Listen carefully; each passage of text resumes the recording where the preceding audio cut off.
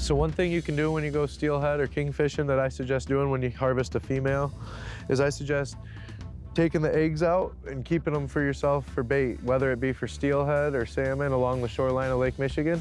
Each one will have its only wrapped in paper towel, put in a Ziploc bag, wrap the Ziploc bag, keep it airtight, and thaw it out when you use it. I'm Jeremee Curtis with Silver Bullet Sport Fishing, and that's your Midwest tip.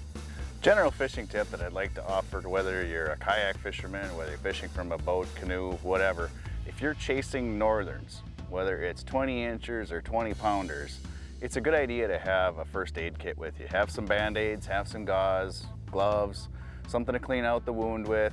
You know, I catch around 500 northerns a year, and each and every year I still end up coming back bloodied and cleaved from fish, and the small ones are the ones you really have to watch out for because they shake their head and sometimes they're really unpredictable. Have a first aid kit with you. You can save a really nasty trip back to the landing by just keeping yourself bundled up, bandaged up. I'm Mark Maule, and that's a Midwest Outdoors tip.